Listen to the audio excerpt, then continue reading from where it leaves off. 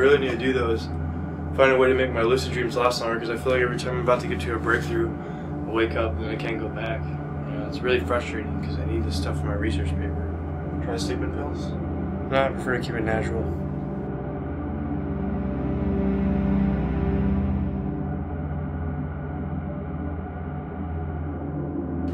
It's like all the projections in my subconscious mind are connected in some way. It's like they all share the same thoughts. What if consciousness is something more than just neurons firing? I mean, how do you explain the blueness of blue or the feeling you get when you're inspired from neurons firing in the brain? Stop taking those pills, just a stupid paper. It's my dissertation. It's pretty damn important and pretty far from stupid. I told you to keep watch in case they come by when I'm not here. I honestly don't remember you telling me that. I'd be careful about that. Why? She thinks I cheated on her. I messed up, man. I messed up with Alyssa. You thought he was real?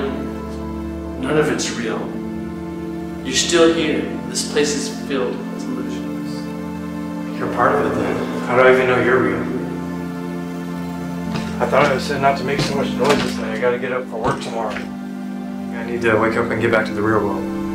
This is the real world. No, literally, I need to wake up from REM sleep, stop dreaming, so I can get back to the waking side of my life. How long ago did you order those pills? I'm afraid I cannot help you with that issue since I'm not aware of what you're referring to.